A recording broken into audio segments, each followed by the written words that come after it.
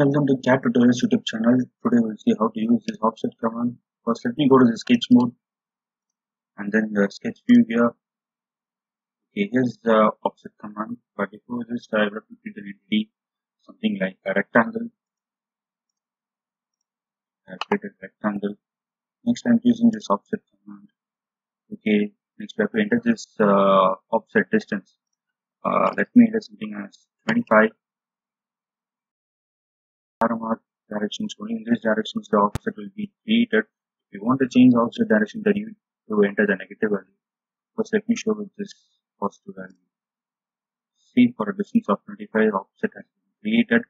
But you can notice that only one single line has been offsetted instead of the entire rectangle. This is because we have chosen the single option. Before going to the next one, I will show you this negative value also. Minus 25. See, the line has been offsetted in the opposite direction. Now we will go to the same. Okay, let me select these lines.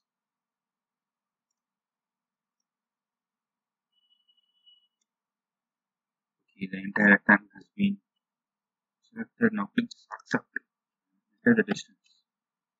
50.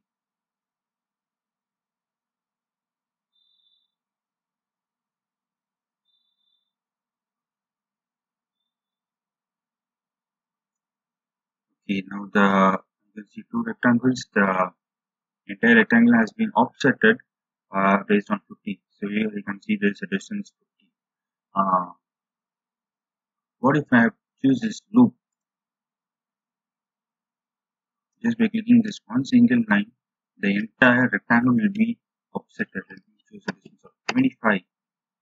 See, the rectangle has been offsetted with the 25 on all those sides.